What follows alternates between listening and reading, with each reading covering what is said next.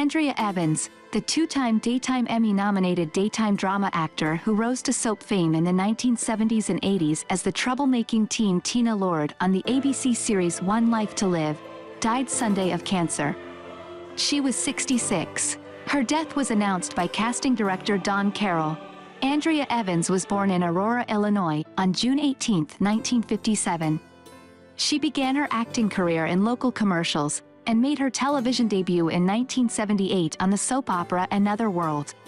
She was cast as Tina Lord on One Life to Live in 1978, and quickly became one of the show's most popular characters.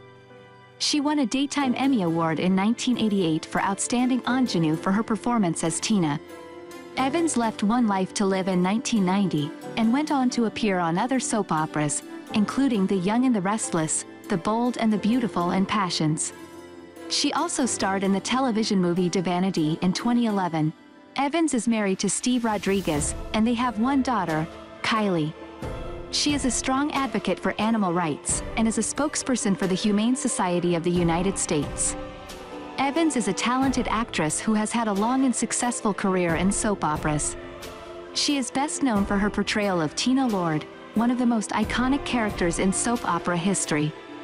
Evans is a role model for young women, and she is a strong advocate for animal rights. She is a talented and accomplished actress who has made a significant contribution to the world of soap operas.